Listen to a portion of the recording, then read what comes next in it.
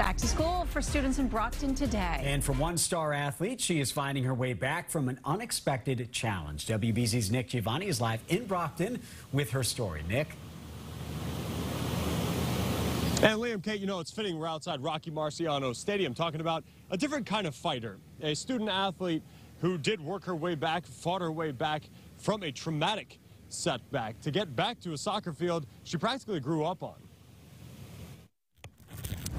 A true test of an athlete's character measures how they respond to adversity. It was kind of like a dark moment in my life. For Amelia Vieira, a rising senior on Brockton High School's soccer team, that test wasn't administered on the field or in the classroom. The important thing is that you get back into it, right? For her, it came in the form of a house fire this past February. I was at home. I heard some banging noises. I didn't correlate it with fire right away. By the time she realized the source of those sounds, she says flames were spreading from the garage. Vieira had to find a way out from 3 floors up. I had to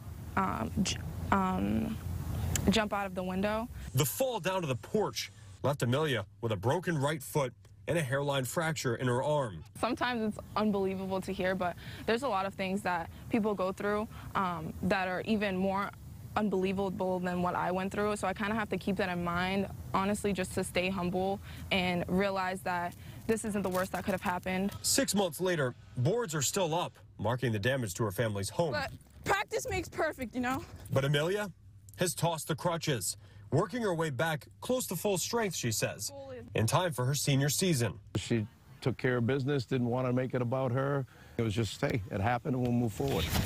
And in moving forward, Amelia's refused to let that February fire stop her from playing the game she's loved since she was 4. Look at that precision, right to where I am. Returning to the role of a leader, the boxers know they can lean on. It's just something that really comes natural to her, and I can see it in her on the field and in the school when she's around. I mean, she's just got that personality and that leadership quality. People kind of gravitate to her, and I just can't wait to see where she takes it from here. The fire tried to take like a lot from me, and I took it back and I kept going with it, and now I have goals that I want to reach, and yeah, and I plan to reach them.